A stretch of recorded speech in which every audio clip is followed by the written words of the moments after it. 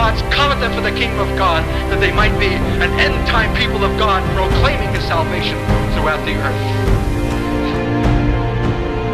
The issue of Israel, which is the issue of the nations.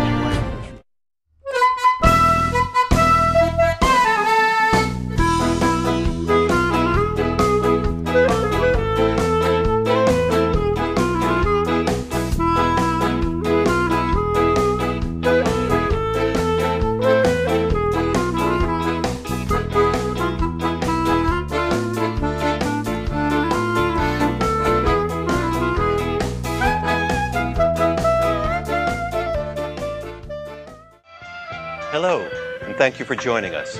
My name is Mark Laughter. Today we will be speaking with Art Katz, who since he was saved in Jerusalem in 1964, has been an apostolic and prophetic presence in the body of Christ and around the world.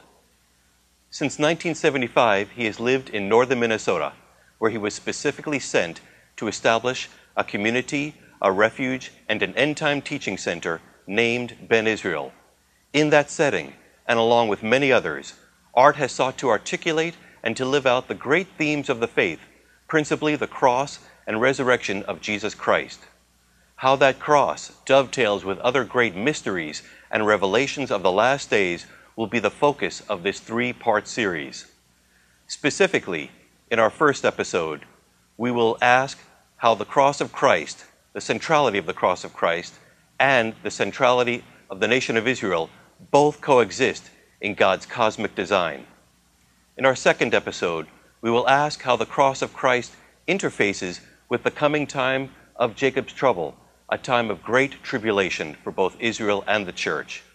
And in our final episode, we will examine what the cross of Christ means in the light of the mystery of the reciprocal relationship of Israel and the church. Art will describe how God has woven the destinies of the two together inextricably in suffering and transfiguration.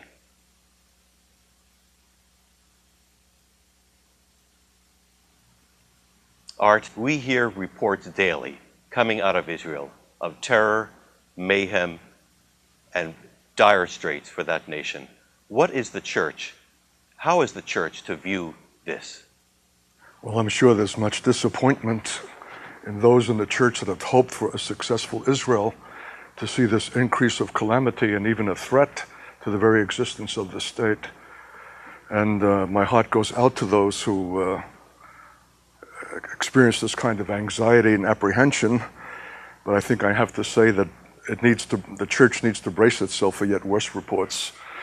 My ultimate conviction is that we should brace ourselves even for the failure of present Israel, and that in fact God intends that failure, and that the establishment of the state is not the fulfillment of the prophetic destiny of that people as we had thought, which was originally my own first understanding. But as events have unfolded and the scenario of devastation and violence increases, I see in Scripture indication that God has established a preliminary to that great and ultimate fulfillment through which Israel itself must pass and cannot be exempt. So, what shall we say? That we are disappointed, Israel is disappointed in itself, for the establishment of the state was not just a political hope or provision, but that we would be an example to all nations of the kind of unique state that Israel would be, that it would encompass or express what we thought were our moral distinctives and righteousness, but alack and alas, as our dilemma and extremity requires, we are acting as every other state has acted in its own self-preservation, and even in ways that we thought Jews would never act. The employment of violence, the justification for torture of suspected terrorists, even actual terrorists, have compelled us to a line of conduct that seriously questions our moral uniqueness. And I believe that that's all in God's intent, because we have never subscribed to what we think is a Christian doctrine of human depravity or the innate sinfulness of man, and we are the perennial optimists and humanists that celebrate man, particularly Jewish man. I think we have to learn in the hardship of our experience what the scriptures all along would have told us, that there's no man good, no, not one. And that such a venture as a prophetic fulfillment of Israel's destiny cannot be accomplished by man, however well-meaning, and that it is, in the last analysis, it's God's own great work. So, if Jesus were here now, he would say to the church something of the kind that he addressed to his disciples after his own death and resurrection, to those that were disillusioned and crestfallen, that had hoped that he would be the answer to their messianic expectation. He said, "Fools, O fools and slow of heart, not to believe all that the prophets have written. Ought not the Messiah to have suffered and died before he ascends to his glory?" So there's a remarkable parallel between the issue of Israel and its prophetic fulfillment and that of the Son of God before it. There's a suffering that precedes the glory, and that we are slow of heart to believe for. We have no stomach to understand the necessity for that kind of preliminary. And I think our problem is we have not the kind of jealousy for the glory of God that is becoming and appropriate to the church. To desire the success of a state is not the same as desiring the glory of God that can only come through a much greater fulfillment that must necessarily be preceded by disappointment, failure, suffering, and the rest. Art, in what context should we understand God choosing Israel to be so central to all the nations? What is the purpose, and what function does Israel perform for the nations? Well, I don't think that there's any proper understanding of the issue of Israel except in the context of the nations. This was our destiny from the first as a particular and peculiar witness of God to the nations. We were chosen for that purpose, to make God known as he would be exemplified and shown through our own conduct, our own covenant faithfulness to the God who has called us. And of course, we have been an abysmal failure in that regard historically. But the chosenness has to be seen in the theocratic context of God's intention, namely that there's a kingdom that shall prevail and the rule of which shall go forth to all nations. And only then will they beat their swords into plowshares and their spears into pruning hooks and study war no more. So the great text in Isaiah chapter 2 is that the law shall go forth out of Zion and the word of the Lord out of Jerusalem.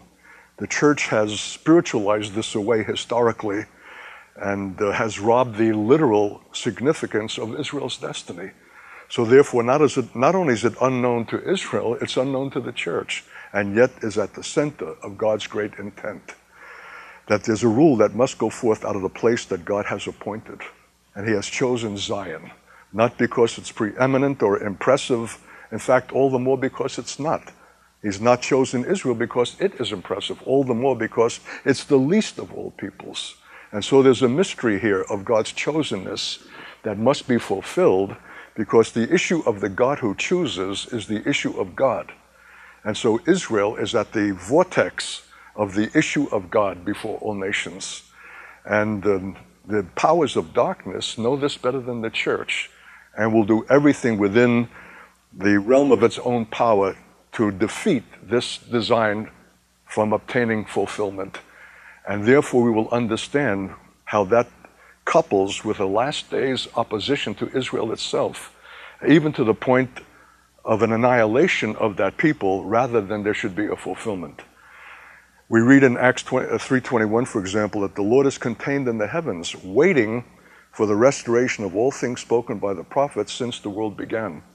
The church again has misappropriated that verse, thinking that it refers to itself. The prophets had no thought but that of Israel, that there were things that needed to be fulfilled for Israel's own destiny that has to do with the coming of the King. This is why Jesus said, "You'll not see me again until you shall say, 'Blessed is he who comes in the name of the Lord.'" He is contained in the heavens, which is to say, he's imposed upon himself a restriction. He cannot come down into the place of his kingship, the very city where he was crucified, and over his head the ironic statement in 3 languages, Jesus of Nazareth, King of the Jews. He cannot be that king until there's a people restored to the land, restored to their God, restored to him, that will be the fulcrum for the theocratic glory that is to issue from the place of God's own choosing, namely Zion. Adolf Safir, a great Hebrew Christian preacher in England in the 1800s, he said, "It is the duty of every minister of Christ to explain the mystery of Israel. It is a part of our holy religion. It belongs to the counsel of God. It is inseparably connected with the truth as it is in Jesus. There can be no true and full preaching of the gospel without explaining the mystery of Israel." What aspect of the genius of God is Safir describing in his conjoining of the proper preaching of the gospel and the mystery of Israel? And how has this omission of this mystery in contemporary preaching truncated and diminished the gospel today? What shall we do to correct this situation? Wow. That's an enormous question, and it is the question. Paul speaks of it as the mystery in Romans 11. "I would not have you to be ignorant of this mystery, brethren, lest you become wise in your own conceit." Paul was a steward, an apostolic steward of the mysteries of God. And of course, mystery does not mean a detective story. It means something hidden, concealed in the deepest purposes of God, to be revealed and to be fulfilled at the time of his own choosing. And Paul warns the church that there's a consequence of a great kind if they should forsake the knowledge of this mystery. Because it's not only the issue of Israel's call, it's the issue of the church's call. The two are so inextricably joined that neither the one nor the other can find fulfillment independent of the other. So a church that has discarded this mystery or rejected it will suffer the consequence that Paul warns. It will become inflated in its own conceit. And I think that that is directly connected with the bombast and the hyper expression of our contemporary church, even in its best charismatic forms, the kingdom now, or we are the kingdom, or we are the Israel of God. All of the presumptuous bombast that celebrates the church at the expense of Israel disfigures the church and fails in the church's recognition of its relationship to Israel, alone by which it can come to the fulfillment of God's own intention. Well, I know that I'm speaking a mouthful myself, and that even heightens the word mystery. Mystery requires a revelation for its understanding, and therefore no amount of human or intellectual effort is going to glean it. It's something that needs to be communicated by God, but it requires a condition from the church that is hospitable to the receiving of mystery, namely a disposition of spirit that is humble and contrite. If we are self-exalted and bumptious and arrogant in our own claims and contentions, then we ipso facto, by that very fact, disqualify ourselves from the receiving of the mystery. So perhaps we'll come back to this, and I'll just repeat myself to say that we have paid as the church a remarkable price in the forsaking of a mystery that the apostle has instructed us that we should not be ignorant.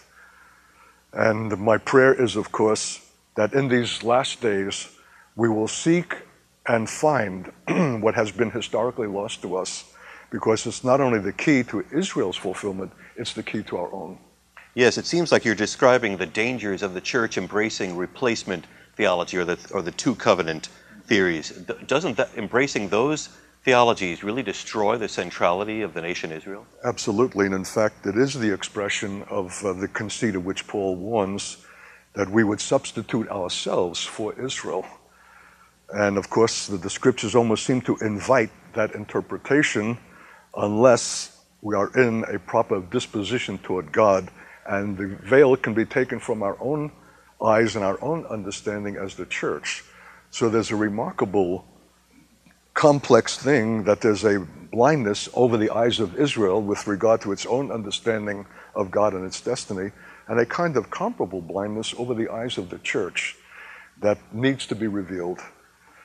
I think that much of the problem is the church's failure to identify itself properly as being in conjunction and connection with this Israel, and not some kind of autonomous innovation that has come later in New Testament times that is something other than the Israel of God, to which Gentiles have been called by the grace and mercy of God, because salvation then and always is of the Jews.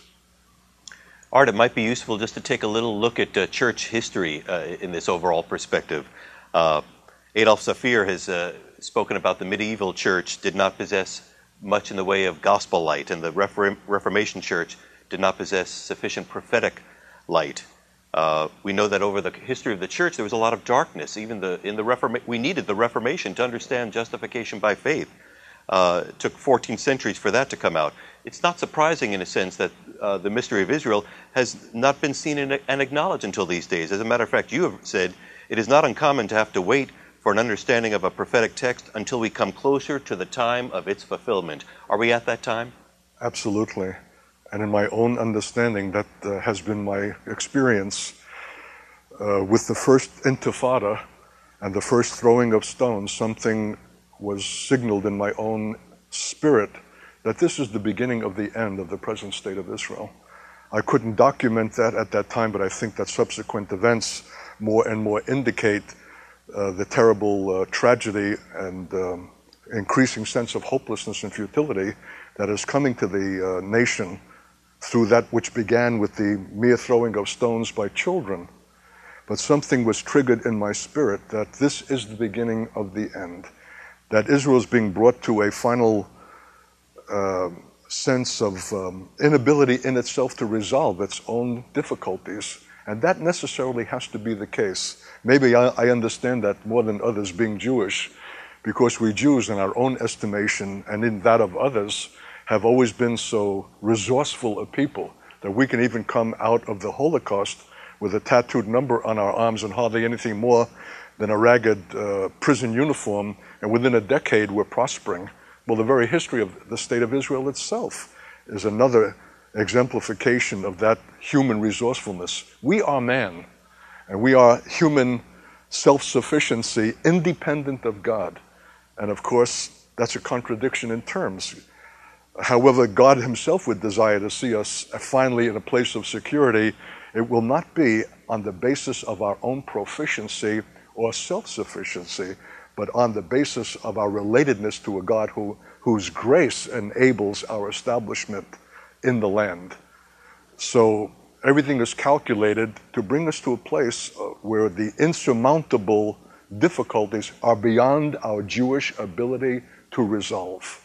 Because the issue of Israel, I'm repeating myself, is the issue of man. And we are a witness nation both to our anthropology and to God. We're a statement to the world that you cannot succeed independent of this God. And God has been excluded from the consideration of the world. He's a Sunday addendum, but he's not brought into the serious consideration of men and of nations, and therefore we suffer the consequence that we must in that God rejection. Israel has got to illustrate that truth to all the world. Unbeknownst to itself, it is serving that purpose and that destiny. So the church, rather than upbraiding Israel for its failure, needs to understand that it's a failure that must necessarily come. It's a failure of man to succeed in himself independently of God. Yes, Israel might make allusion to prophecy, that it's fulfilling prophecy, but effectually we're talking about an atheistic nation that is secular, socialistic, and Zionistic, humanistic, seeking to establish itself. And the scant references to prophecy are only a cosmetic employment and are not really a confidence in the God of the prophets.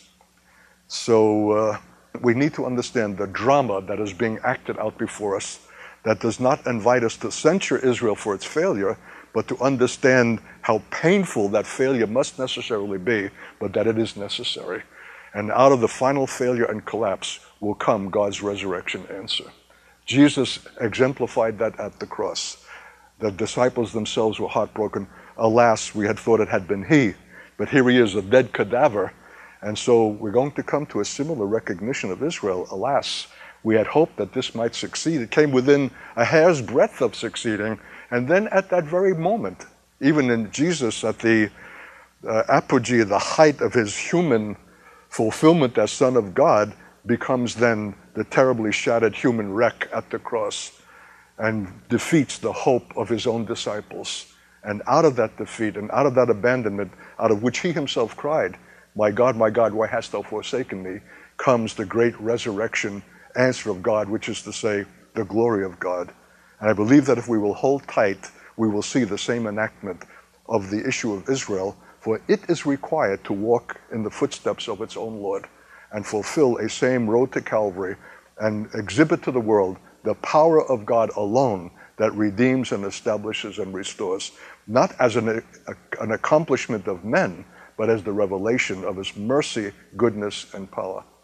Isn't that a key to understanding Israel's centrality, that it must, as you just referred, walk that road to Calvary? It must be the suffering servant nation, just as its Messiah was the suffering servant. Absolutely. It's interesting that the rabbis have often claimed that interpretation for Isaiah 53, that the suffering servant is Israel, called to be a servant.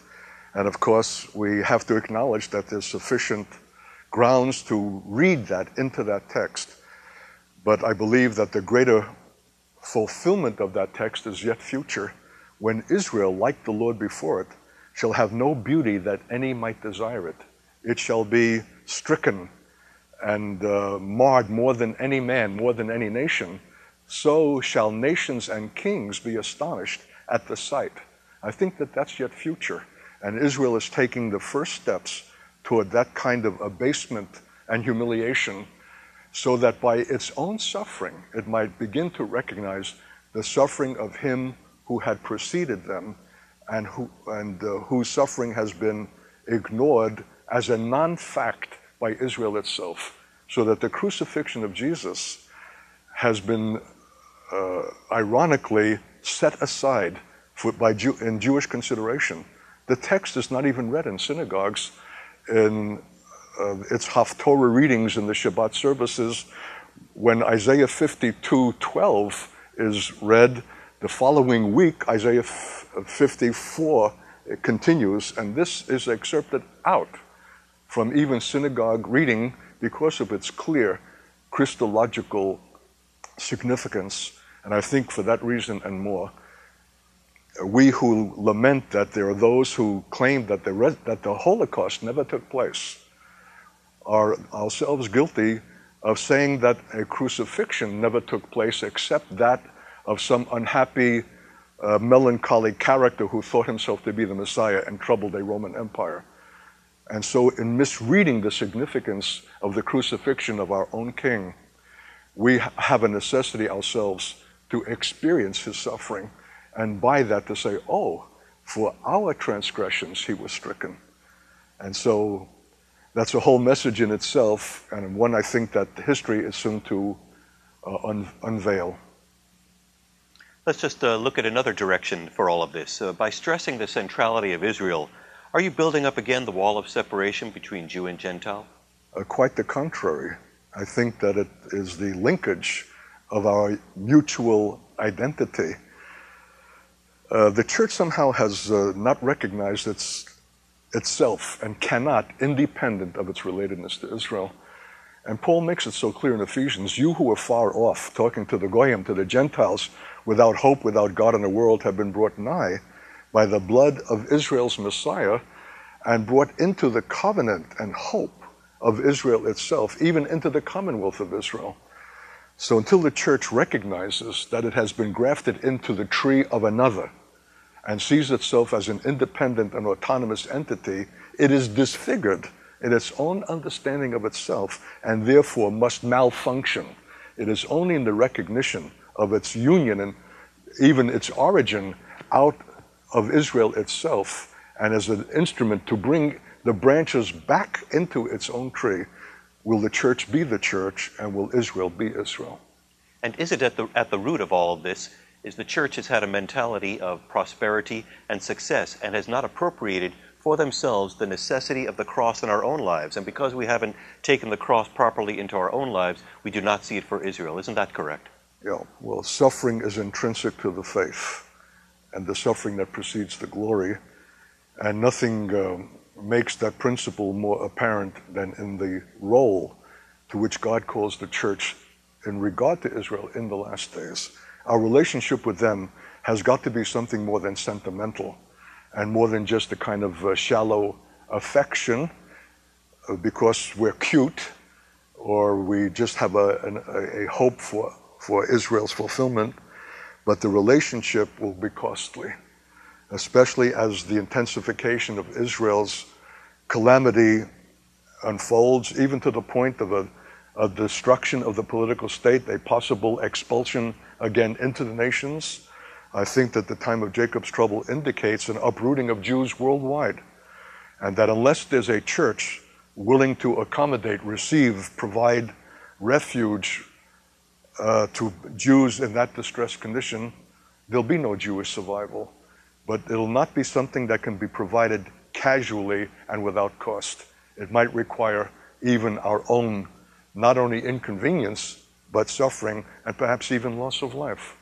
And until we're willing for that and actually demonstrate that willingness, how then shall we move Israel to jealousy? We've not yet fulfilled Paul's great statement that it's the church that is to move Israel to a jealousy, that of such a kind that they will embrace what they have heretofore historically rejected. And I believe that that will come when the church will extend to Israel in compassion that is more than sentimental, but the very heart of God, the willingness to lay down its own life, while Israel is yet in the condition of sin and apostasy and judgment. That our affection and our love for Israel is not conditional on Israel's attractiveness, but even when it is stricken and marred more than any man, and there's no beauty that we should desire them, yet do we desire them, because the issue is not what they are in themselves, but what they are in God. Beloved. And my people have never experienced such a love. I didn't experience it myself until 37 years ago, when I was myself in a desolate, stricken condition and out in the nations traveling as a hitchhiker, and was befriended and taken up by those who picked me up off the side of the road and gave me in some portion that which will be the experience of Jews in the last days, coming to me from Gentiles whom I mistrusted or distrusted, and yet showed a kind of love that could not be explained on the basis of my loveliness, but on the basis of the heart of God being expressed through them. It's not going to be anything other than the revelation of the Lord as he in fact is, demonstrated through Gentiles, the Hebraic character of God, and the compassionate love of God and identification that will move us to jealousy and therefore to salvation. Yeah, let's follow up with that in terms of your own personal journey. For the first 20 years of your preaching, there was a very strong element of the radical call to discipleship and the kingdom of God insofar as it related to the church. Then from about 1988 on, you took, in some sense, a great turn, or a new change came about you in terms of stressing the centrality of Israel. Can you talk about this process in your own life and how that came about? Well, I think it's not coincidental or insignificant that it came during a period of death in my own life. I was sharing only recently with a brother that after 10 years of our community life, at a time when we were just about to see daylight after much suffering in the initiating of a community which was new to our experience, that the Lord ended the entire community that he himself initiated and brought everything into a place of death, the abandonment of the property, the loss of our identity as a ministry, the threat even to my own marriage and life and family. And the Lord put me in the seminary during that time, even to heighten the issues of death. It was a liberal Lutheran seminary filled with women who were feminists, if not witches. And so I went through a real season of death that was tasted in abandonment from the property, all without explanation. Even a death to ministry, as the Lord forbade me to speak publicly for a period of 14 months.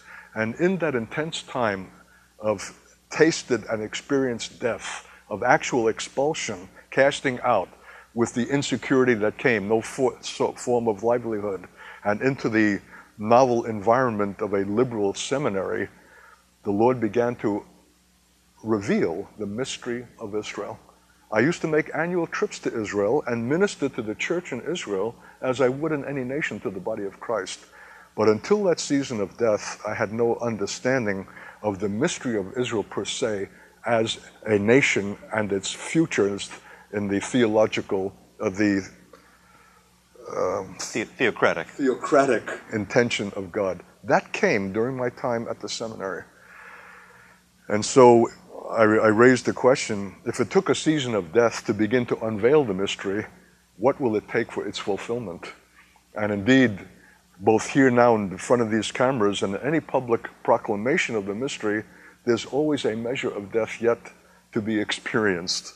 The Lord is so jealous over this mystery that he required a 14-month period of silence on my part. I could not speak on any subject. Maybe it was clearing the slate for the bringing forth of a subject now on time for the church to be prophetically proclaimed that needed somehow a season in which there be no speaking at all. And so from that point on, about 1988, the Lord began the unveiling of this mystery, and even the explanation that was given me when I first set foot on the property in Minnesota, End Time Teaching Center Community Refuge. Refuge for what? Now I understood. Refuge for Jews in North America from a flight from persecution that will be worldwide, global. In your opinion, what exactly is the modern state of Israel, and what is going on there at this present time? Well, it's a people in a nation called to collapse. And very few understand that, but I think if we would look at the text in Ezekiel chapter 22, the Lord makes clear that there's a last days return, not for fulfillment or success, but for judgment. And it's called a furnace in chapter 22 of Ezekiel. Son of man, verse 18, the house of Israel is to me become dross. All they are brass and tin and iron and lead. In the midst of the furnace they are even the dross of silver. Therefore thus saith the Lord God, because you have all become dross, behold, therefore I will gather you into the midst of Jerusalem. That somehow the dealing of God must take place in the land. And so that it's not an exaggeration to say that the establishment of the state in 1948 is not for its permanency or fulfillment as a prophetic destiny, but for the initial judgment that sets in motion those things that will culminate in that final restoration. There's a judgment that precedes a restoration. There's a severity of God that precedes a goodness. And somehow in the wisdom of God, Jerusalem itself has got to be the vortex. Of course, when God says Jerusalem, he means as well all Israel. And what do we see practically speaking? But since 1948 and now increasingly in this more recent time, issues of such a kind that, as I've said before, compel a line of conduct that is thoroughly un-Jewish. And we needed to see that. We needed to experience that.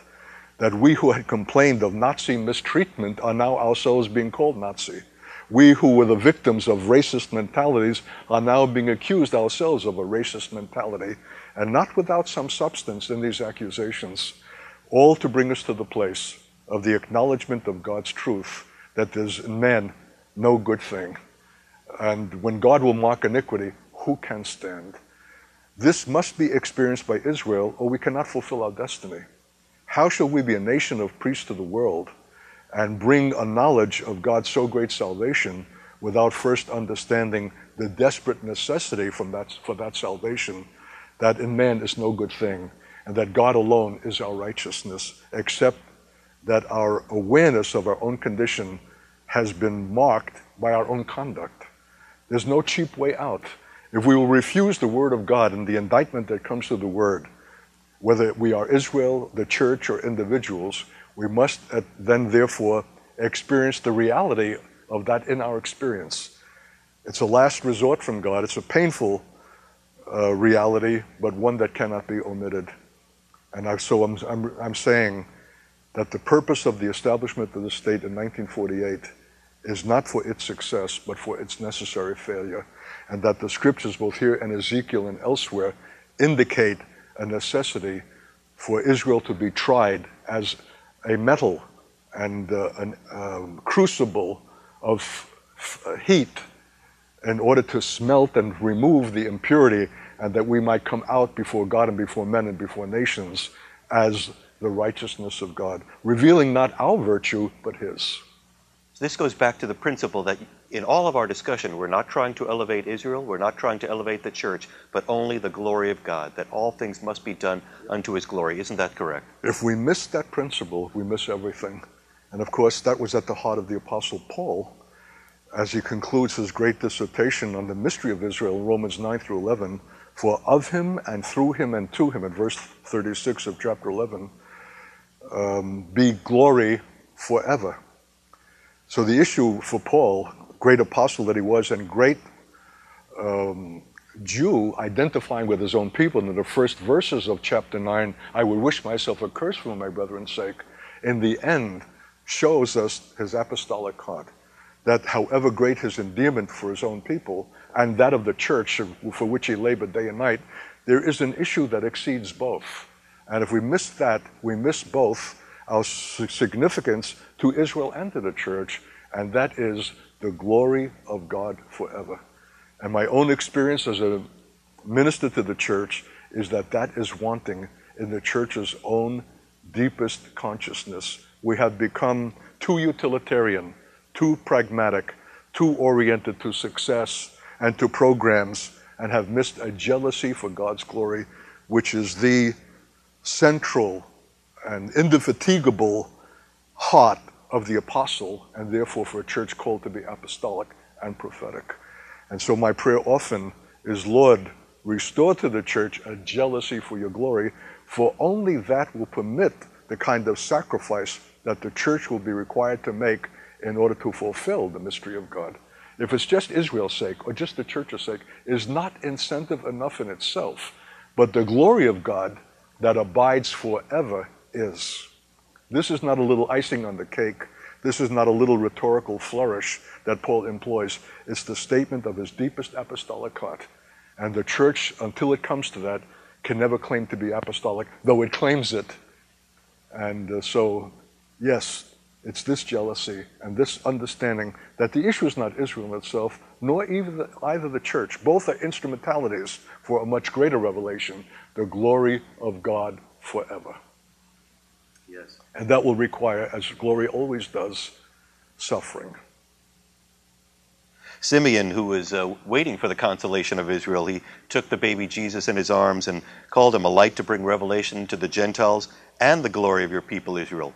What did he see at that time that the church has lost sight of or has never seen concerning the mystery of the centrality of Israel? Well, that's a remarkable text that initiates the drama of Jesus as Israel's Messiah, that he could recognize a babe being brought into the temple for the necessary dedication and circumcision, and being brought by the Spirit and seeing by the Spirit that in this innocuous child is the fulfillment of all Israel's destiny. So unless that mystery is revealed by the Spirit, there's no understanding. What distinguished this dear man is that he's called a just and righteous man waiting for the consolation of Israel, which is more than the success of the state. And unless we are waiting and expecting and looking for the greater consolation that has as its consequence the glory of God, we will not see in the state now, in its pitiful condition, the ultimate fulfillment of this so great destiny. The parallel with the infant Jesus and the infant state is remarkable. The corollary of the two are inseparable.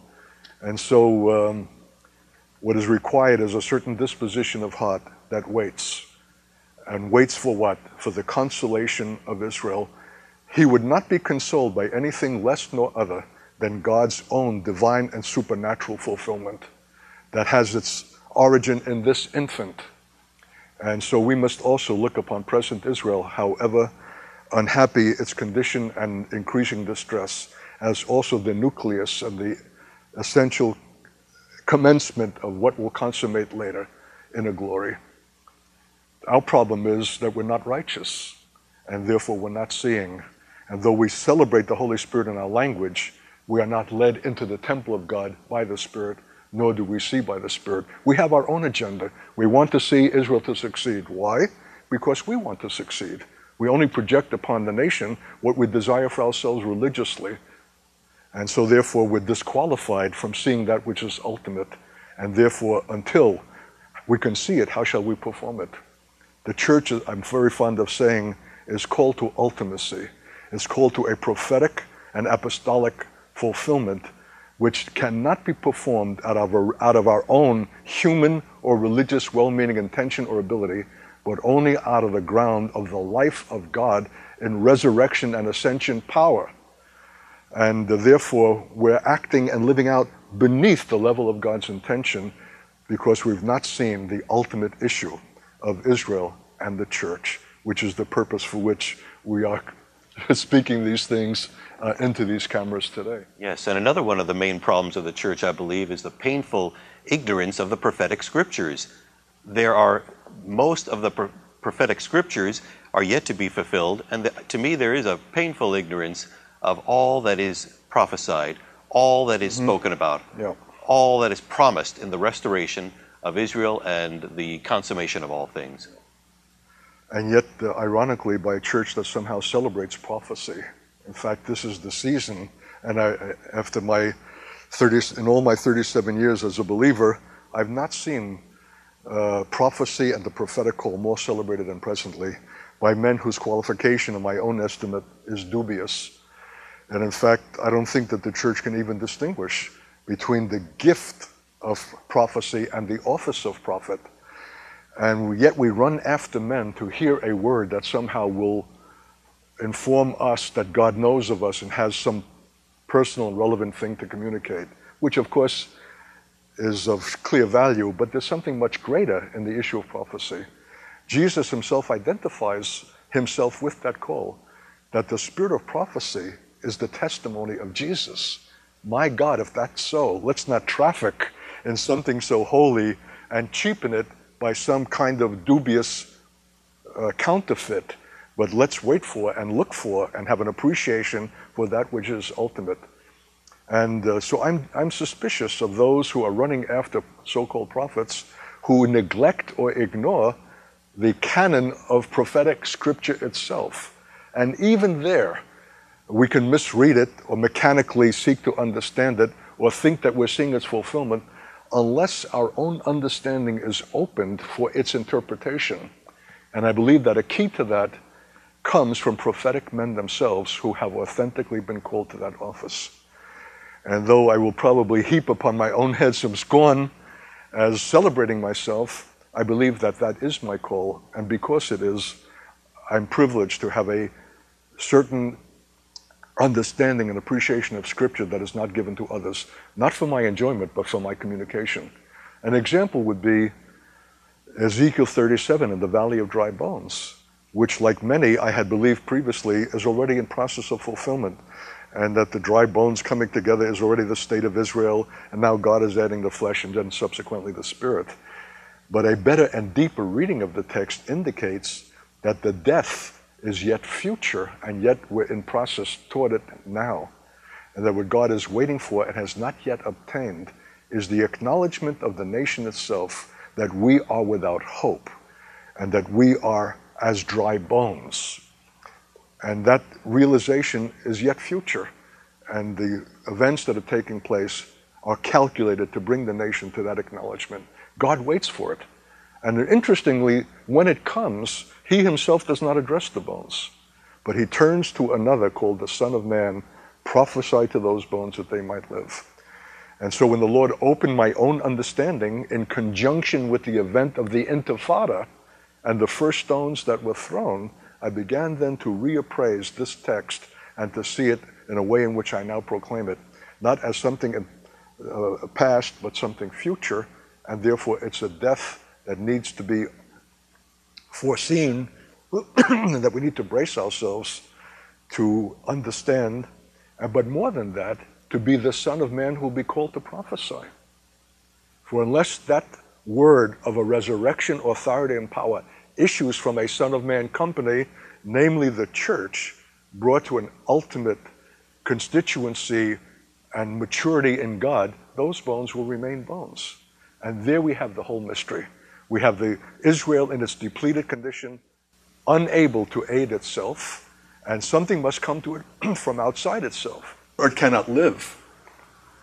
And that something is not the direct action of God, but something coming from, symbolically, a figure called the Son of Man, a prophetic figure called to prophesy, but to prophesy in a faith that transcends its even own prophetic ability, and a love by which faith works that exceeds its own mere affection, which is to say that it has to receive and come into both the faith of the Son of God and the love of God, or those bones remain fixed in death. So the issue of Israel in the last analysis is not Israel. Israel must necessarily be brought to a place that is inert and incapable of its own restoration. Why? Because we're Jews. Because we see, look, man, no hands. Because historically we have come back time after time from misfortune and reestablished ourselves. Expelled out of Spain, we come into the New World. After the Holocaust, we come here, we succeed here. We even establish a state. And in 50 years, we resuscitate a dead liturgical language and become a hi-fi, high-tech civilization and one of the great military powers of the earth in half a century. Who's heard of such accomplishment? And yet we cannot succeed on that basis. We have got to be brought to such a place of death in which there's no hope, and that we ourselves acknowledge that we are without hope. God waits for verse 11 of Ezekiel chapter 37. We are cut off. We are as dry bones. We are without hope.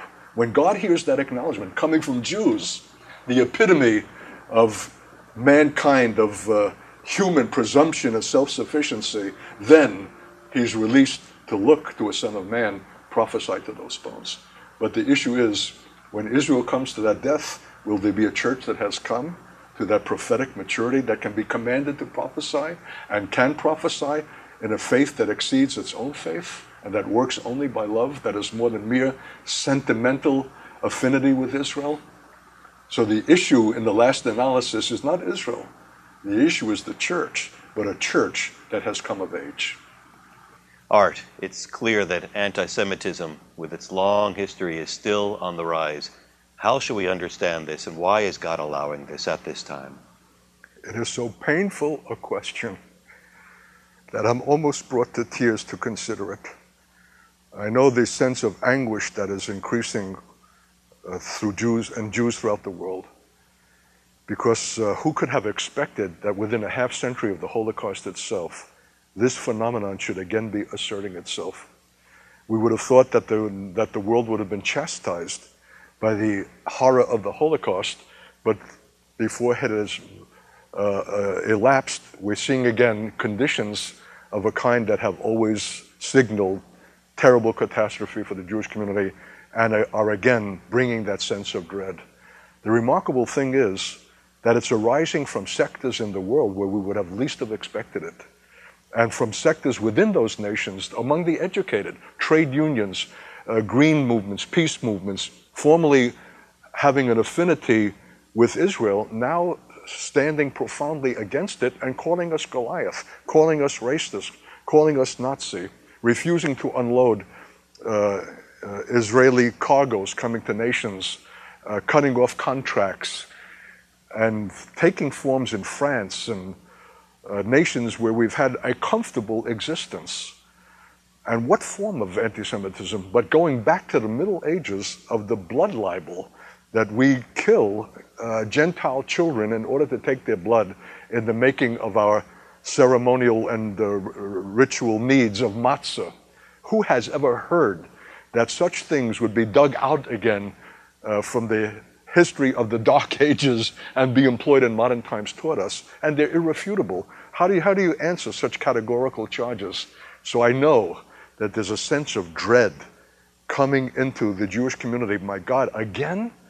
Isn't there any surcease from these things? Don't we ever come to a place of security where we can at least rest our heads in an enlightened 20th century and say that these things shall not haunt us again? And so we're preparing a whole booklet for Jewish consideration on these very questions. And in it, we're wanting to explain that this phenomenon has haunted us throughout our history, and that it even predates the advent of Christianity itself. It cannot be explained as something that merely issues from Christendom or the misuse of New Testament scripture.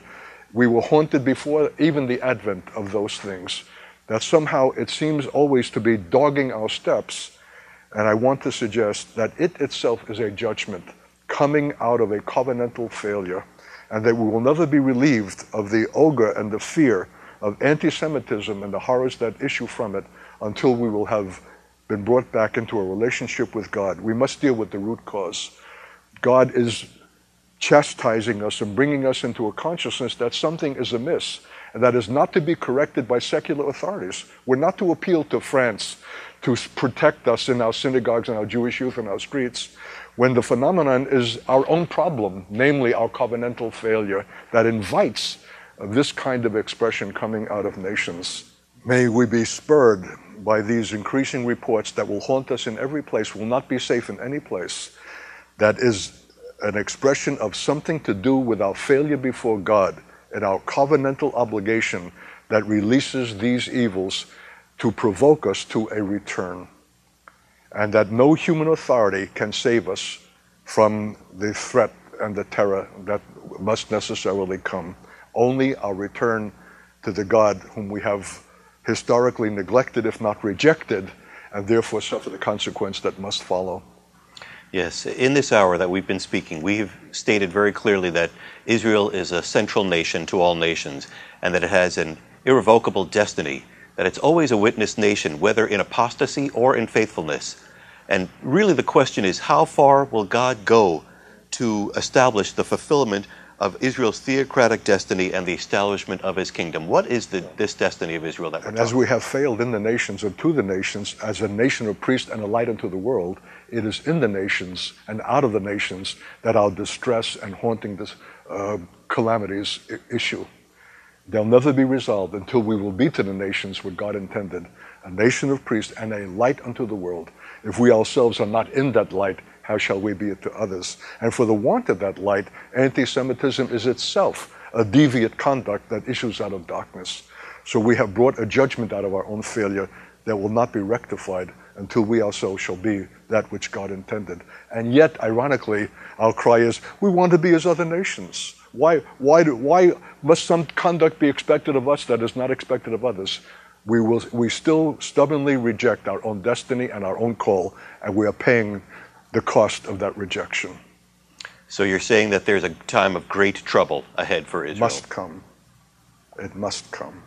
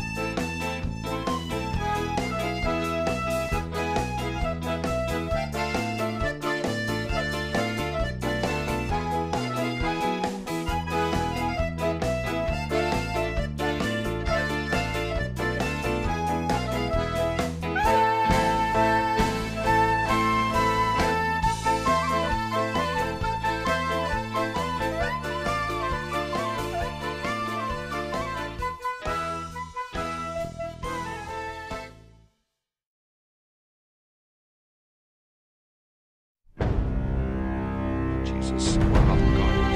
And we see the beauty of their lives and their character and their integrity.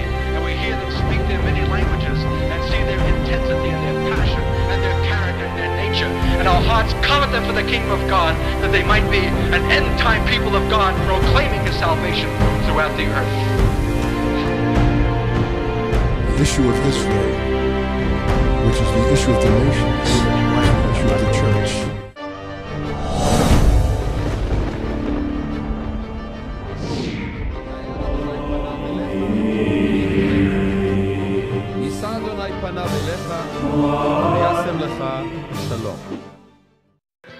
We have now come to the time when we're going to discuss the fulfillment of the mystery of Israel in the church.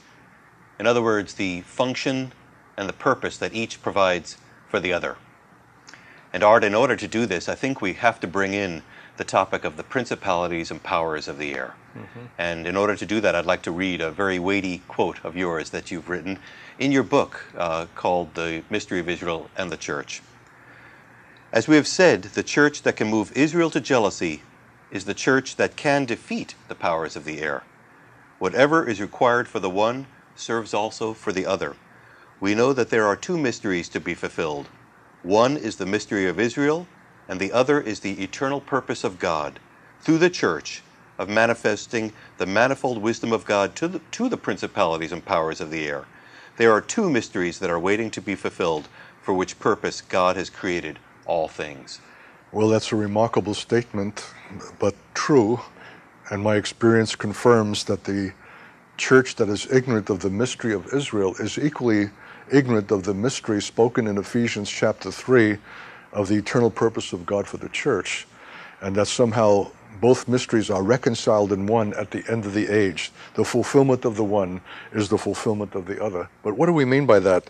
Maybe we should look briefly at that text in Ephesians chapter 3, where Paul speaks of his privileged call to make all men see, in verse 9, what is the fellowship of the mystery, which from the beginning of the world hath been hid in God, who created all things by Jesus Christ, to the intent that now unto the principalities and powers in heavenly places might be known by the church the manifold wisdom of God. That is so remarkable a statement that unless the Lord gives us an special grace, we will pass it over. It will be a gloss. We will look upon it as some kind of Paul getting away with things and speaking at a high, lofty level that sounds good, but we're not to take it terribly seriously. But I think that we need really to focus in on this very heart of the church and its mystery, called to a fulfillment of an ultimate kind that seems so foolish, that it has to do with a demonstration that only the church itself can make of the manifold wisdom of God. What is that? And to whom is that demonstration made? Not to the world, but to some ethereal, lofty presence in the heavenlies of something called the principalities and powers of the air. And most of us flinch from even that kind of recognition because it's out of keeping with our enlightenment view of reality not having to do with invisible spirit entity. And yet, the irony is that the invisible realm is the ultimate realm, and the very Ursprung, the German word, the origin and foundation of all reality. And only the church is called both to recognize and to deal with that realm of spirit reality called the principalities and powers of the air. But deal with it how? By a defeat that only it can bring as the church in manifesting the wisdom of God. What is that wisdom? Well, it has to do with what Jesus himself demonstrated at the cross, when he made of those same powers a mock and a defeated, disarmed enemy, and made of them a public spoil, a display. By what? By a wisdom demonstrated in himself at the greatest suffering that the powers themselves had inflicted in bringing him to the cross. Because Paul tells us in 1 Corinthians that if the rulers of this world had known, they would not have crucified the Lord of glory. Paul there is not speaking about earthly rulers, but the ultimate rulers that move the well springs of nations in the world, that realm of powers that abide in the air and above nations to influence, if not control them.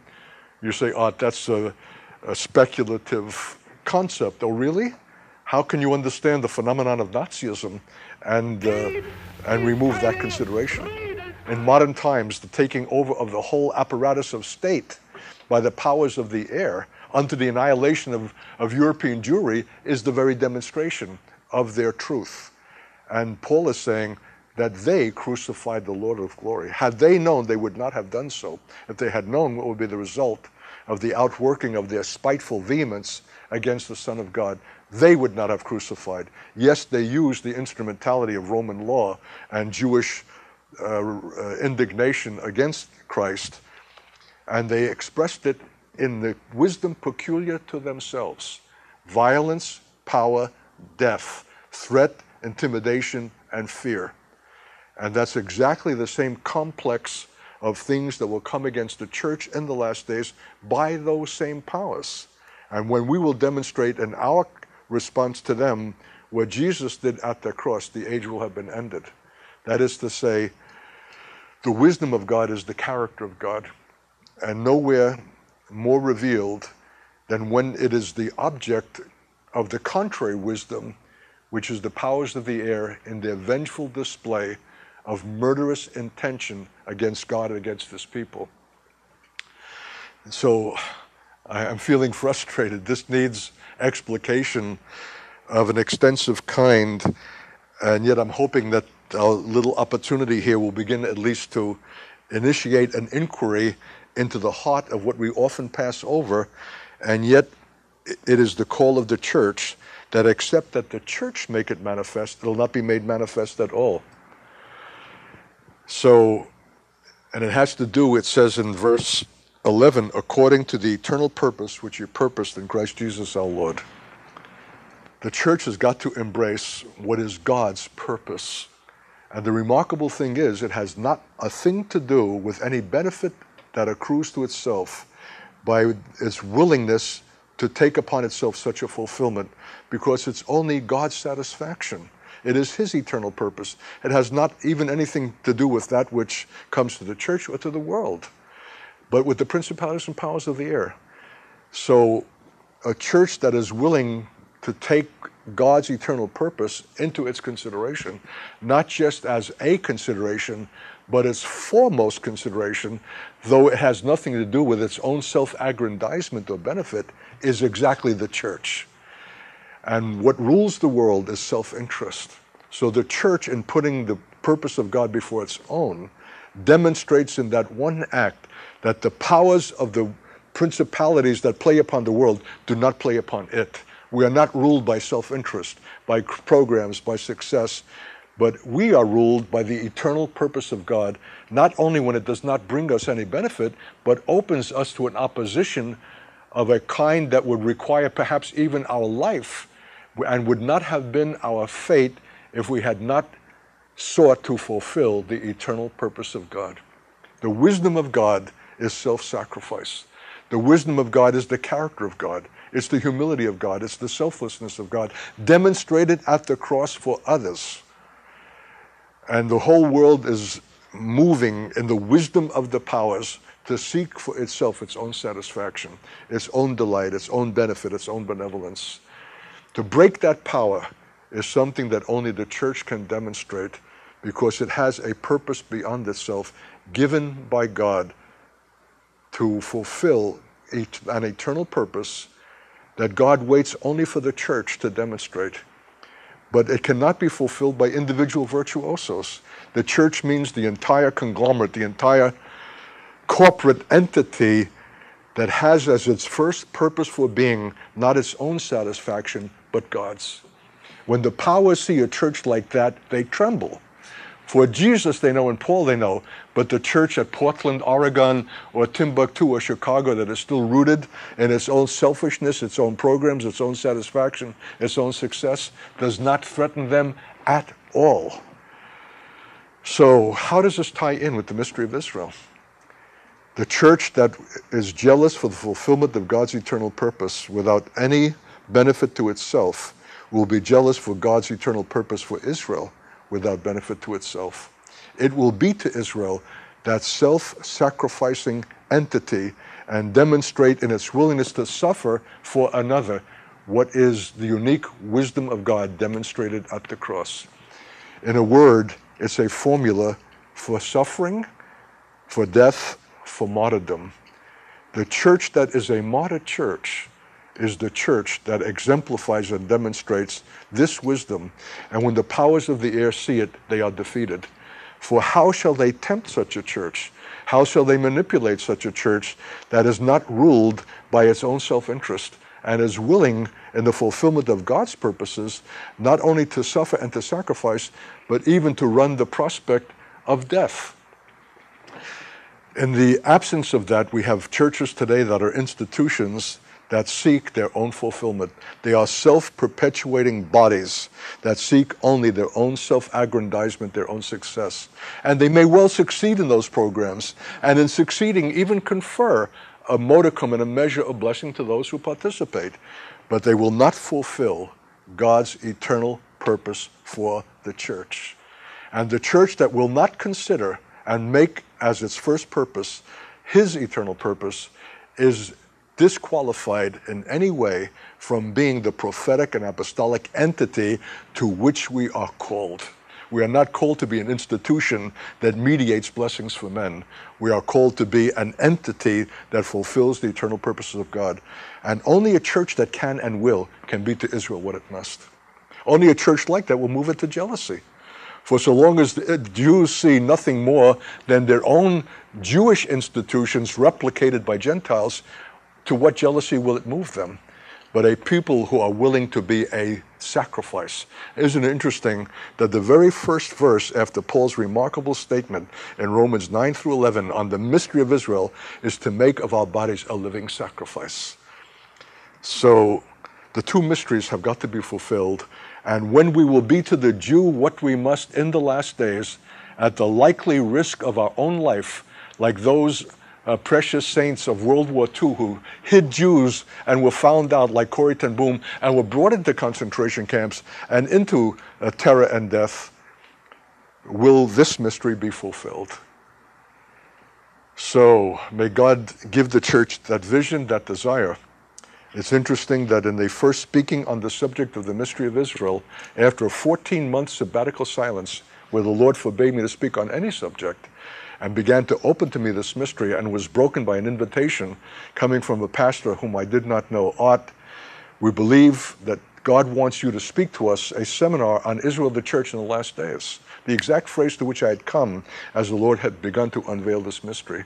And I came to that congregation in California in fasting and in prayer for 10 days, not having spoken for 14 months, which is itself is a death, and opened up from the very first message the mystery of the church that will move Jews to jealousy, and to say to those hearing me, where has the church historically fulfilled this as a church? Individual cases, yes, but as the church at large, the Jews are yet waiting for such a fulfillment.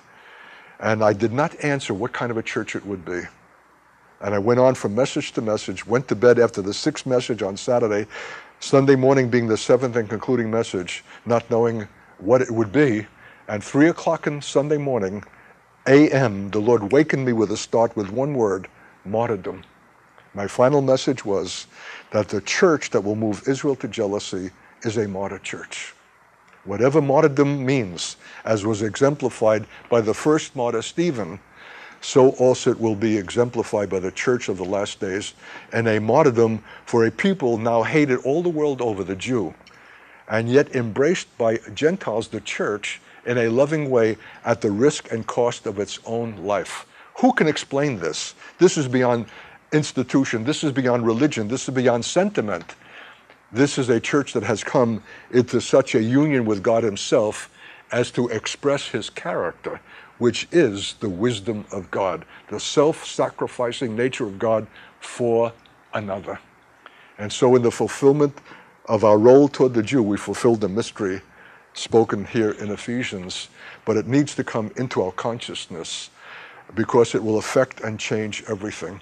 It will make our programs to look shoddy, trivial, inadequate, and give us the kind of focus and parameters of faith for which we were intended, and need to hear again this apostolic call brought to us by foundational men, apostles and prophets, who alone can make this ring with conviction in our own hearts so as to embrace the sacrifice that it will require. What we're seeing instead is a kind of propheticness and apostolicity of a cheap kind that requires nothing, and is very appealing to people who are situated in their comfort and in their security, and can dabble in a vocabulary that seems to give a certain note of excitement, but not require the sacrifice unto martyrdom that is the genius of the church and the very wisdom of God, explicated at the cross, and now waiting for a final statement as it comes from the body of Christ itself, as it will be called to perform for Jews despised everywhere in the world but by themselves. When Jews see this coming from Gentiles, they'll be moved to jealousy. There'll be no way to explain it. It will be the very revelation of the character and nature of God himself unto their salvation. So may the church brood over this call and be willing to adopt it at whatever cost to itself. For that very willingness is the wisdom of God. The church that forsakes its own self-interest, its own program, and opens itself to the retaliation of the powers of the dark of the air, who now recognize in it Jesus we know and Paul we know, and now we have to acknowledge we know you now also. Now you're a threat. Now we're going to retaliate. Now is going to come upon you things that you would not have had to experience had you remained in your intrinsic Christian selfishness. But now that you have consciously vowed to make this the first purpose for your being, you're a marked enemy, and upon you will be the expression of our vindictiveness. And you'll only be, and how does that serve the purpose of God? Because the church can only bear it corporately, only bear it in prayer, and count it privilege. So may the church come of age and fulfill these great mysteries that wait the consummation of the age. The issue of Israel is the issue of the church, but the church of what kind? Not one that plays with the vocabulary of that which is apostolic and prophetic and has its own little darling men who have given themselves such titles, but those who can bring to us the timeless and eternal purpose of God in such a way as to gain our willingness to fulfill it at whatever cost. We can't fulfill this except through suffering. And the very willingness to bear suffering for another, namely the satisfaction of God and not our own, because it fulfills his eternal purpose, is itself that demonstration. Contrary to all the ethos of the world that says, take care of number one, see to yourself first, your own enjoyment, your own satisfaction, even as Christians. And so long as we remain in that mentality, the powers of the air can yawn in our face, all the more when we profess to take cities for Christ. By what? By worship, by technology, by amplifiers, or by the demonstration of a wisdom which can only be ours at the cross of sacrifice and suffering, because it pertains to his satisfaction and his glory. May the Lord raise up such a church in these last days, is our cry, and the reason for which we are establishing these very videos today. Art, I'd like to follow up with a further look at the situation between the first martyr, Stephen, and Saul, who, of course, later became Paul. We note that that Saul did not become a believer at that time as he witnessed this. And I'd like to read a quote of yours and have you respond to it. As Stephen's radiant face and martyr death was a seed that later brought about Saul's conversion, so the church's radiant face, brought on by a genuine union with Christ, will be a pre-witness for Israel, and the capstone comes when they shall see the Lord himself whom they have pierced. Something sets them up in watching the death of a people willing to be martyred for their sake, though they may not immediately respond. Something is sown in their thought, consciousness, and hearts that prods them and goads them, which the Lord later calls for in a future revelation by which the whole thing comes together and they understand. What a marvelous observation. I'd like you to expound on that, please. This is a remarkable paradigm. I agree with Watchman Nee that often what is given in the scriptures at first has a final and ultimate consummation at the end. And surely the conversion of Saul to Paul, the commencement of the career and ministry of the great apostle, commencing with the demonstration of Stephen's martyrdom, is not something that we can ignore. Because Paul kicked against the pricks. Why? He saw something demonstrated by a busboy, the least of men, that he knew that no amount of religion could ever obtain. It exceeds the righteousness of the Pharisees, because Stephen died not reluctantly or begrudging his fate or with some expression of self-pity. That would cancel out the meaning of martyrdom, but a joyous privilege of giving himself in the form of Christ's own sacrifice and being called to it without reluctance, without misgiving, with complete confidence in the sovereignty of God, that I'm fulfilling the purpose for which I have been called, and I'm fulfilling it in such a way as God need not explain to me, and I can bear even the stones of that painful demise with rejoicing and even with compassion for those who are inflicting it, because I'm seeing the heavens opened and Jesus at the right hand of the Father. His face shone like an angel. He was filled with the Spirit. What a picture of God's intention for the church of the last days, that martyrdom is not some unwilling and reluctant thing that we have to take in some self-pitying way, but with a joyous embrace. Whether or not our life is required, the issue of martyrdom is not what befalls us in a final moment, but characterizes all our moments. It's a mode of being for those who continually see a heaven opened and Jesus at the right hand of the Father, which means that his sovereignty is being fulfilled, whether it requires our life or not. For that, that was an ultimate demonstration for Saul. And finally, he could not shake it. And when the Lord confronted him, he confronted him on the basis of what he had seen in Stephen's willing sacrifice. And so I think, again, in the last days, a Saul nation called to an apostolate like Paul. We have an apostolate as Jews to all the nations. That's the reason why Paul was made an apostle to the nations, to the Goyim, to the Gentiles. And he said, what you see in me is a man out of time and out of joint. But what you see is a preview of my nation's own calling to the nations.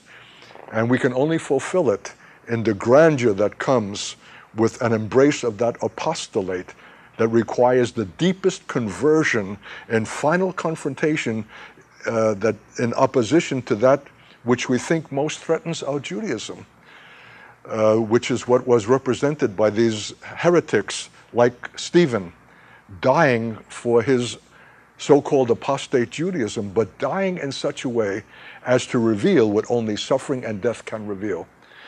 For suffering and death reveal ultimately.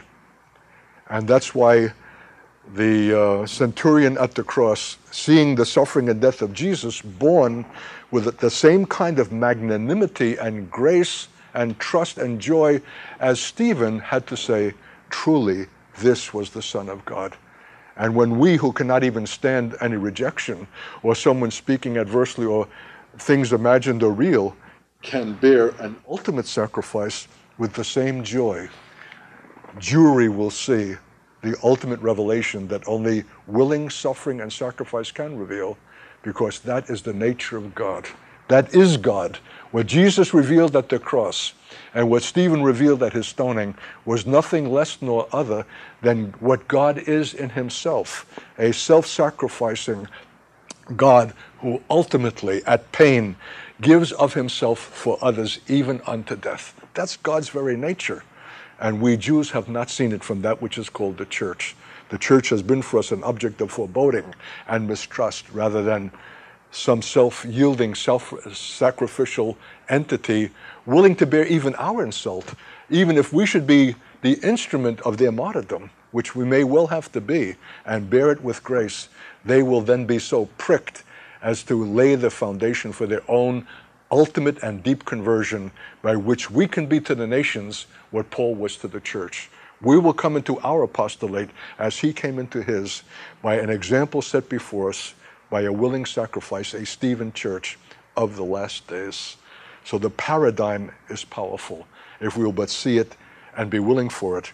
And when we go deeper into the anatomy of martyrdom and that of Stephen, what was he but a waiter on tables and had to feed the widows and listen to their relentless complaint and accusation that this one is getting more than that one. He was shaped in the character of God by the daily buffeting and suffering that came from the embrace of ordinary things to which he was called. And we will come to it equally in the same way. We need to come to the school of martyrdom, the character of martyrdom in the daily things that are before us, in the obedience in the school of the Spirit as God will give it to us, so that in the ultimate moment we can be what all our moments before us were, self-sacrificing and yielding, because, as I'm saying, martyrdom is not the issue of a final moment, but all our moments. Where is the church today called to that kind of consciousness and to that kind of role?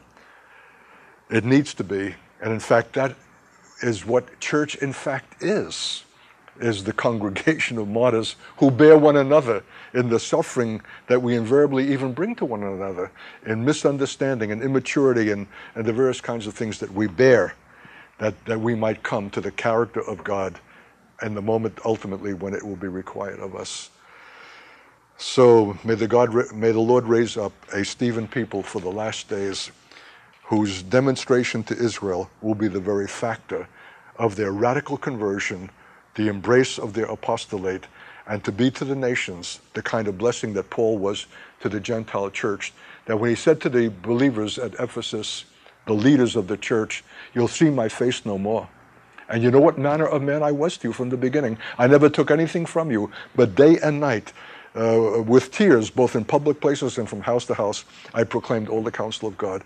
When they heard that they would see his face no more, they wept. Where in history have Gentiles ever wept when a Jew has announced his coming demise? But he was to them a mother, a father, brooded over them, that Christ before them. He was a self-sacrificing, giving, yielding Jew for the church, for the Gentiles that God calls Israel to be to the nations. Yes, to Jordan, to Iraq, to Sudan, to Palestinians, to all those who are presently harassing us and for whom we should have every reason for resentment and rejection. God calls us to be the loving ministers of the gospel of his grace and mercy, and the brokenness that will come to us in the last days, and the example provided by the church itself. So it's a very great mystery, and it'll take a very great grace to fulfill it, and that grace will be given us when the Lord sees our willing hearts. What I'm hearing you say is that we need a church that transcends the sentimental view that the church has, and many Christians have, of many issues in life, themselves, God, Israel. In other words, it's a sentimental view and not a view based on the timeless wisdom of God. Now, how can the church get to the place where it is truly apostolic, where it truly views things with a view towards the end, which was truly something that highlighted and demarcated the apostolic view? The issue is the cross, and even the willingness to bring to death or to die to our sentimental view. A sentimental view is always softer than God's own seeing and always makes a lesser requirement. Sentiment is the great enemy and opposition to the love of God. And I don't know that he can shed abroad that love in our hearts so long as sentiment itself fills it. We have to be willing to forsake the lesser for the greater. But sentiment is a self-serving device. And so it stands as an impediment to the agreement with God in his own prophetic seeing. It's no accident that before the Son of Man could prophesy to the dry bones in Ezekiel, he first had to be brought out by the hand of the Lord and by the Spirit and brought down and into the valley of dry bones. He had to be brought out from his charismatic advantage and his superficial seeing that was an enjoyment to himself, and to be brought down and into a valley of the reality and truth of things as God himself sees them and as the flesh itself wants to shrink from seeing. We would much rather sentimentalize than see the truth of something, not only of Israel, but ourselves, the church, the nation, our children. We're continually faced with the issue of true seeing. And so the character of the church has got to take on some apostolic proportions. That means the operation of the cross that separate us from the sentimental and humanly tinctured viewing to that which is of God's. There's a whole mindset to which we're called, and Israel is the key to the opening of this whole thing, because Israel is the issue of God's cosmic drama, the issue of an ultimate fulfillment, an ultimate redemption of a nation out of suffering and death and into a final millennial stature that blesses all the families of the earth. And so the church has got to know that we're moving toward a consummation. It sees an end that changes its view of one Sunday merely succeeding another. There's a dimension of expectancy, of apocalyptic judgments that must come, of what's the word for the expectation of the end? An eschatological seeing that is intrinsic to apostolic calling. And the church that begins to embrace these things will signal to the powers of the air that it is an entity that needs to be opposed. And the church is willing to bear that opposition because it has caught glimpse of the ultimate glory of God that comes through this consummation. But in doing that, it breaks its harmony with the world. It brings itself into a place of disjuncture with the world. It takes upon itself the view that the apostles and prophets have always had of the world as intrinsically evil and opposed to God. It sees through the subtlety of the world and in its best forms as being intrinsically opposed to God and needing to be hated, and from which one needs to be separated. And that brings upon it a further opposition, but it gives the church a view of true value, and it begins to walk in a way that it has shocked off the allurements of the world and is a living example of those who are moving by another wisdom. And its very example frees those that are captive to ambition, to fame, to success. It's a church that because it has such a view of the things that are ultimate and final, and is moving consciously toward that at the cost of willing sacrifice, is emancipated from the kinds of bondages that fall upon men in the world. Its very existence is a testimony and a statement of what it means to be free in Christ and what it means to live by another wisdom. And the evidence that they have succeeded in this is that its own children are persuaded. Instead of the reluctant teenagers that fill the balcony or for whom we have to find some cunning program, the children themselves witness the authenticity of what it is that their parents are about and willingly join themselves with it in a last day's sense of impending consequence that justifies all. This is apostolic, and unless the church is demonstrating this to Israel, how shall Israel itself take upon itself its apostolate? So there are certain aspects of understanding, a mindset, a mode of being that is at the heart of that which is apostolic that the church needs to find and demonstrate. And that this is the authenticity that the powers of the air despise and fear. And it shatters all that is sentimental and shallow, external, superficial, and calls for real submission to an authority, to a breaking of the power of our self-interest, our willingness to submit what we think is the will of God to the authority in the church. It brings a reality and a tightening of all dimensions of the faith that heretofore were shallow and only just verbal and phraseological rather than actual. And the key to that whole configuration of mindset and practice is the understanding of God's ultimate intention for Israel that can only be obtained by a church of this kind. And so a church of this kind has its power and authority reflected in its own prayers and its own intercessions. Its own witness, its own life together is already a reality of a kingdom come and that which is future. But it needs to be seen, it needs to be embraced, it needs to be sought. And it's clear that we cannot move from where we presently are to that kind of reality, that kind of demonstration, except at the cost of sacrifice, which is the issue of the cross itself. In a word, the mystery of Israel requires the cross to be restored to the church in all of its meaning and actuality as being something more than a decoration, a motif, an architectural image. And that is the wisdom of God, the reality of God, the power of God, and the glory of God. And that Jews wait to see, as Paul needed to see it in the demonstration of a self-sacrificing martyr.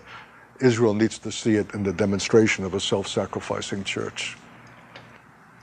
Art, I know that you believe passionately that the things that occurred in the apostolic church are very crucially instructive for us today. Absolutely. Let's look at the episode with Ananias and Sapphira, two individuals who had the judgment of God fall on them because they offered the part in place of the whole. I think that's a particularly significant episode, and one that is very appropriate for the church in its present condition. Today we would be impressed with the kind of offering that they made, and we would ask no questions. We're only too glad to receive the sum. But an apostle discerned the deception. And it's not only a deception against men, it's a deception against God. Why have you lied against the Holy Spirit? And the lie is to give an appearance of something being the whole of the sacrifice when it is in fact only the part. And I think that that cuts to the heart of our present Christianity. We speak the vocabulary, we make the motions, but there's an element of deception by which we ourselves are deceived because of an unwillingness to bring the whole and to make a measure of our giving to stand for it. And God was so jealous over the character of the church that he did not think it too extravagant to slay both husband and wife who thought to pull off this deception, but they could not escape the tremendous discernment of the apostle himself, equally jealous for the truth and the reality of the church. And so we need to be sobered by this. And I've often asked the church, are you willing for a return of this kind of divine jealousy that will carry out feet first, those who are playing at the game and making the appearance of something that is only in part and not at whole? I think that the candidates to be carried out would be numerous, but it says that great fear fell upon them all. And I think that there was more instruction for the young men who carried out both husband and wife and buried them than could have been gained in years in schools of discipleship and in seminaries. So until we come to a reality where our lives match our profession, we're not going to be either the answer of the fulfillment of the eternal mystery of the purposes of God that will challenge the powers of the air and finally defeat them, nor be to Israel what we must.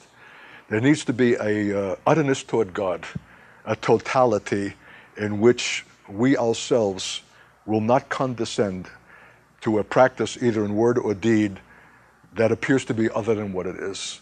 We will recognize, in fact, that we have been shallow in our commitment and that God is calling for an utterness that we have been unwilling to give. That's what martyrdom is. And that's the nature of God, and it's the call of the church. It is the faith. It's not some novel interpretation. It was God's intention for the first, this ultimacy toward God of the laying down of all.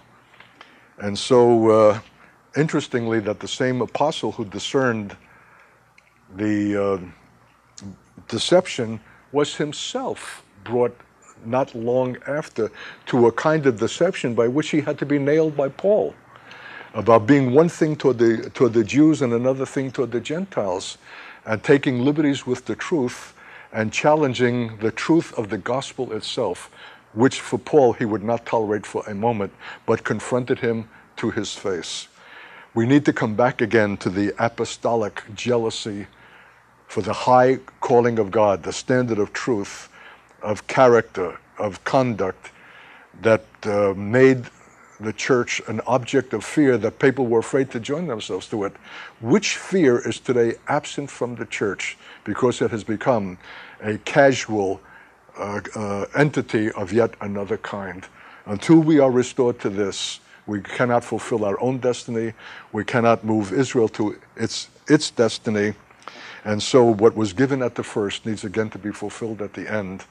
And the same God who brought these to their death is God still and jealous still, and has been patient and has even winked in times past, but is now commanding all men everywhere, and especially the church, to repent for its shabby and sentimental and other alternatives to the call of God that requires a kind of personal ruthlessness to our own self-interest that alone makes the church and the thing to which we are called, and alone by which Israel will be saved and something that will bring her to jealousy. It's the cross. It's at the center of everything. It needs again to be embraced, and be embraced willingly and joyfully. And for us to acknowledge that we have been playing games, and that our present Christianity is to a very large extent a gamesmanship, a using of the vocabulary, a bringing in part, but with the withholding of the whole, that makes a mock of the faith and allows the powers of the air to yawn in our faces at the very time that we're supposedly be taking cities for Christ, and in fact are taking nothing and leaving the Jews totally untouched by our very presence in their midst. So may we earnestly repent of this duplicity and play acting, and seek the authentic thing to which we're called, and for which we will be eternally grateful that we have fulfilled it in our lifetime, rather than we should be shown in the day of eternity that we were only play actors, which hypocrite is the word for that, and went through a sham of pretense of going through only in part what we were unwilling to give in the whole, and that our whole eternal destiny will reflect that deviousness, that we will not look forward to the joy to the Lord's coming with a rejoicing, but with a shame that we have fallen short of the glory for which we were intended, and can only be fulfilled by the church as the church, corporately, collectively, and together, encouraging one another, exhorting one another, rebuking one another, praying for one another, for surely this flies in the face of the world. The world is a soft soap. The world is an enticement to take it easy and to be self-indulgent. You've got it coming. But the call of God is what he himself demonstrated at the cross. It's our call also. And we will be eternally grateful that we both heard the call and obeyed it for Jesus' sake. Isn't the church also reflected in the attitude of the older brother in the prodigal son parable? The older brother was out in the field. He was doing his work, just like the church is.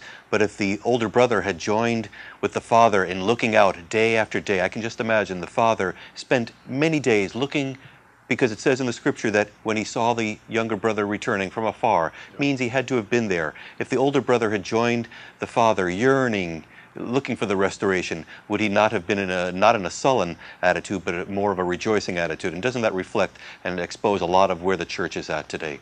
I think the remark of the father to the eldest son was, but everything that I have has always been yours.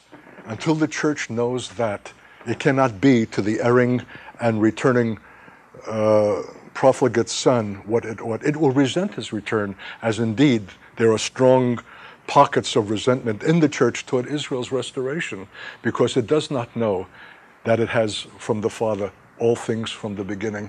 It needs to have that deep confidence that releases it to both the compassion of the Father and the joy of the return of the erring son, of erring Israel. And in fact, the issue of Israel will reveal where we are. The issue of Israel reveals who in fact the church is. And the first judgment of Jesus as king in separating sheep from goats at the end of the age is the one question: what did you do for the least of these, my brethren? If we're resentful, if we're jealous, if we're caught up in our own self-consideration, we cannot be to them what we ought. We will not see in that broken and hated and despised people the Lord himself. As you did it unto them, you did it unto me. And those that both are able and are called righteous enter the kingdom prepared for us as his reward. Those who fail in this one thing fail in all, and are cut out from that eternal privilege with a gnashing and a wailing of teeth, and are cast out from the privileged relationship with the Lord and around the throne of his glory, because we were unwilling to extend, unwilling to recognize, unwilling to express mercy to the least of these his brethren, because they were not for us our brethren. As the Lord was not to us what he must be as Lord, neither can they be to us, and the recognition that he gives them as his brethren while they're yet in a lost condition.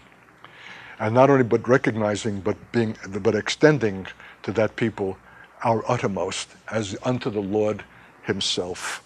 Only the righteous can perform that. It's not an act. It's not a superficial accommodation. It springs out of the reality of God in the believer and in the church. And it is tested and revealed in a final and ultimate test that Israel in that condition alone provides through the nations. Our response to them is our response to the Lord. And our failure to make it is the indication that he never was to us what we had proclaimed him to be. And our failure to Israel painfully marks that failure and affects our eternal destiny. We're not going to come to this in a day if we do not consciously seek to come to these realities now.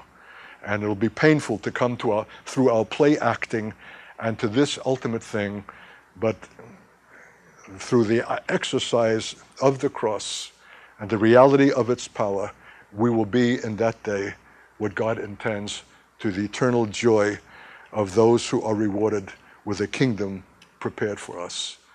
May there be no failure in that day, no embarrassment, no shame at his coming, but an anticipation with joy that we have fulfilled our destiny, and the evidence is that we are to the least of his brethren what others are unable to be, by the grace formed in us through Yeshua HaMashiach, Jesus the Christ himself. What will be the significance, Art, for the nations when we have an Israel who's been restored from the dead? We have a church that has been transfigured by this whole process. We're on the very brink, so to speak, of the breaking into history of the theocratic kingdom of God. What will this mean for the nations and for the world? I think we need to glimpse some measure of the glory that is future, and there's no man eloquent enough to convey it. But Paul said, if the falling away of them has been the riches of the Gentiles, what shall the return be but life from the dead? How can we understand that? Well, it's the establishment of the theocratic rule of God out of Zion, in which men will study war no more. And the enormous expenditures that go to violence and destruction will be at an end. And the things that we have always sought for the blessings of mankind can now be attended. But there's yet a dimension beyond that, as great as that is, in the phrase, a nation of priests and a light unto the world. The world does not know, and I don't think the church understands, that we are living in a disfigured world that is wanting something of a kind that God himself has intended through Israel. What does it mean, a nation of priests and a light unto the world? Well, we know that the priests teach the difference between the sacred and the profane. For only the priests know it, and only the priests can proclaim it and demonstrate it in their priestliness. What has that meant for Israel's failure to fulfill its calling and destiny? But the profanation of the world and the things to which the world has given itself in its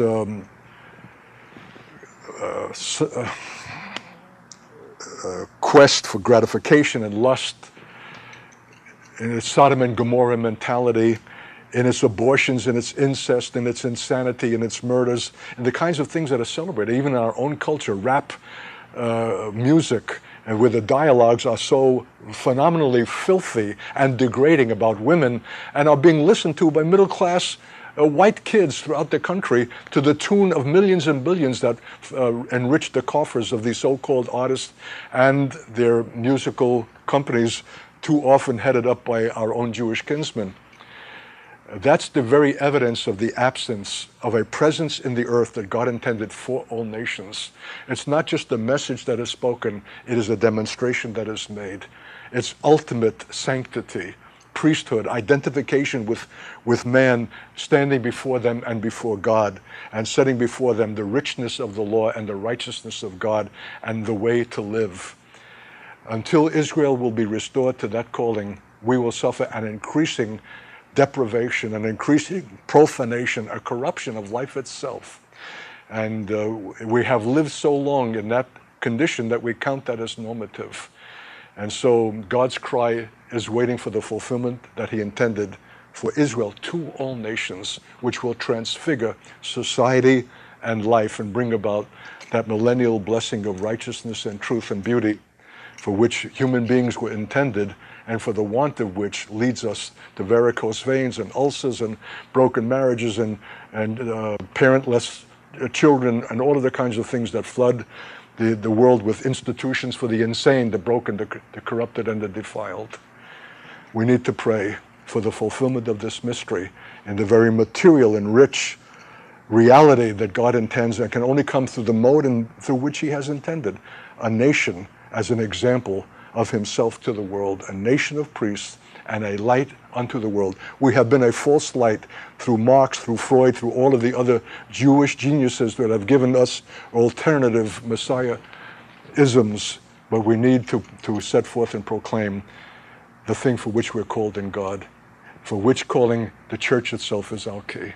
And I'd like to pray for that church, that it might come into its apostolic identity so as to bring us into ours, that all the earth might rejoice and that the praise of God might flow out from the uttermost corners of the earth to the God alone, whose great wisdom and way this whole great design is. So Lord, I ask mercy for the church first. We have fallen so short of your glory, Lord. We have not understood the remarkable apostolic prophetic call which is ours. We have become something less and other. We have not disturbed or challenged our Jewish kinsmen, my God, in all the places where we are present in their midst.